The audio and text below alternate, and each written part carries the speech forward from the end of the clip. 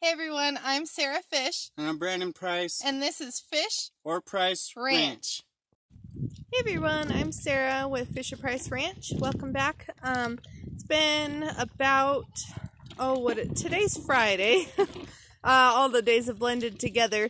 Daisy had her kids on Monday night.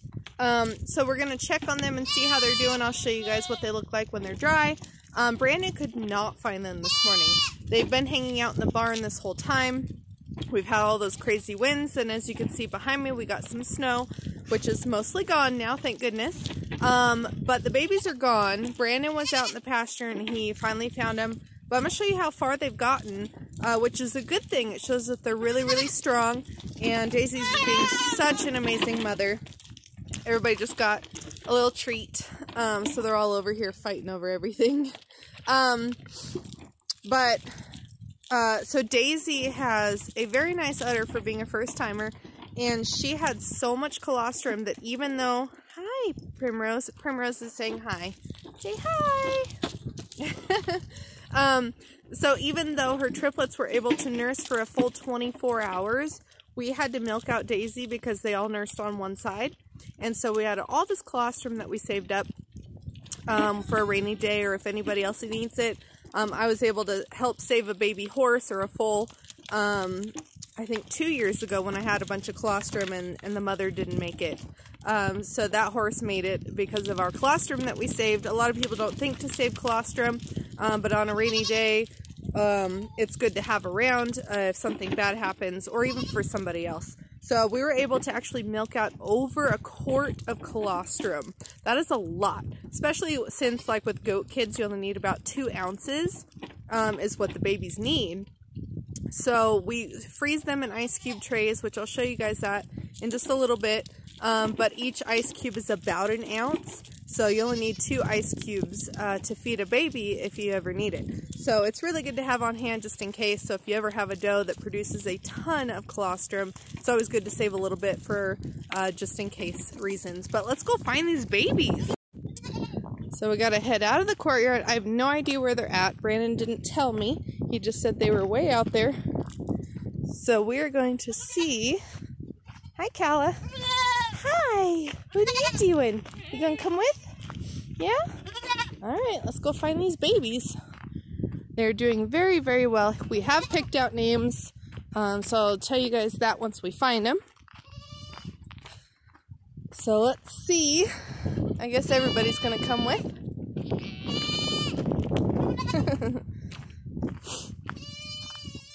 See where we can find these babies.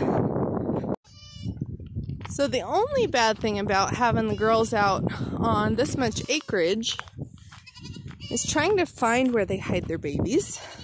Oop, I just spotted them. I figured they would be hiding up under a tree and I'd have to find them. But actually they're sitting out in the sunshine right up on the hill.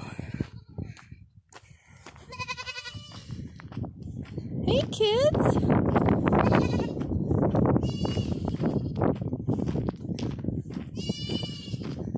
Hi sleepyheads! Hi guys, how we doing? Look at you! Hello! Alright, so our theme this year has been plants. Any kind of tree, flower, shrub, grass, it doesn't matter. So we had some help picking these ones out. Get my camera to focus here. Apparently everybody is coming over to say hi to these babies. Now they've woke them all up and there they go.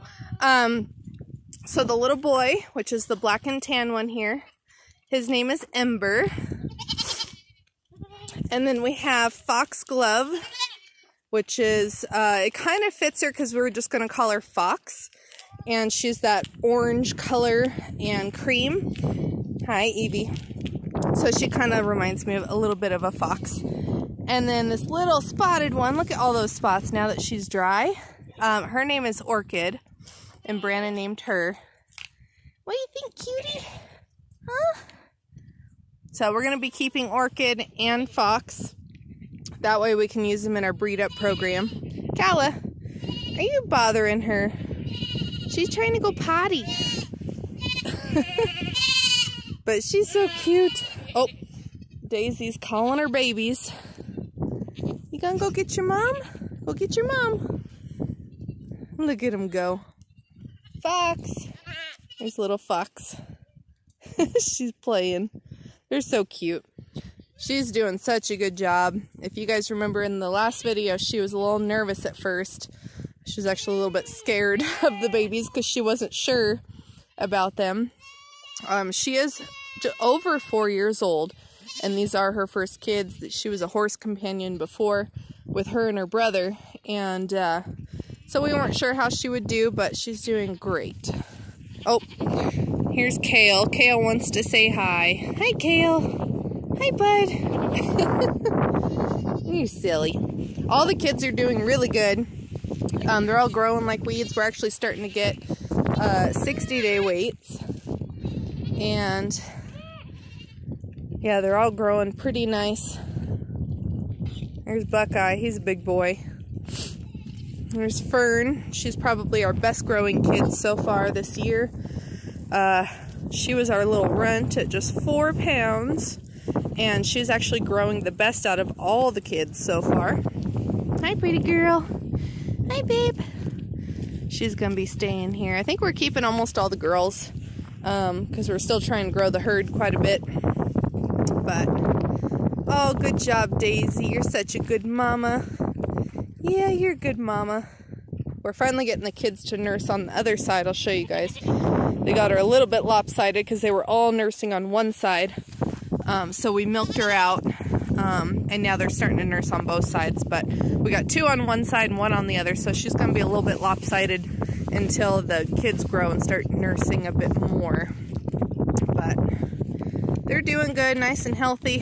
She's very protective of them, which we like to see, especially since we've actually had a bunch of coyotes lately. It is breeding season for the coyotes. We had a pack of 5 come in the other day. We did not get any. We did go hunting for them, but they just wouldn't come in close enough.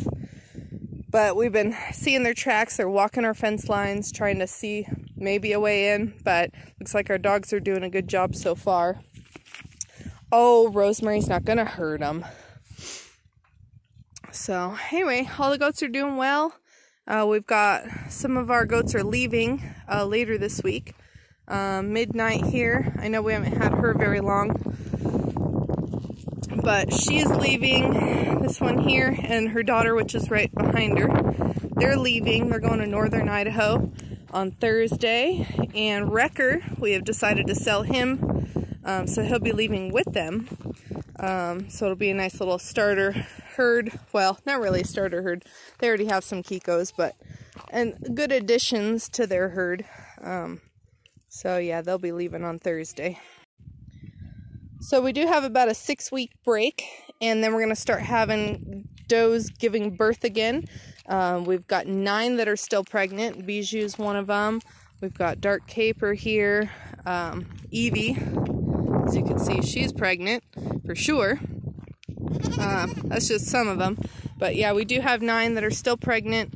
We'll be having a lot more kidding videos in April, so we definitely look forward to those. So this is how much colostrum we got. That's a gallon-sized Ziploc. These are all the ice cubes. I still have to empty one out of there. And this one is still full of colostrum. So we got a ton of colostrum out of Daisy.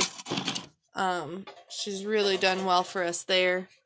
Like I said, we have so many things that we can use this stuff for, and different animals we can save from using it.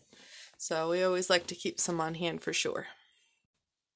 Well, I hope you guys enjoyed seeing the kids. Now that they're all dry, they're doing great. Lots of colostrum. So we've got lots going on, hopefully in the next few videos. So keep watching. We'll see you guys next time.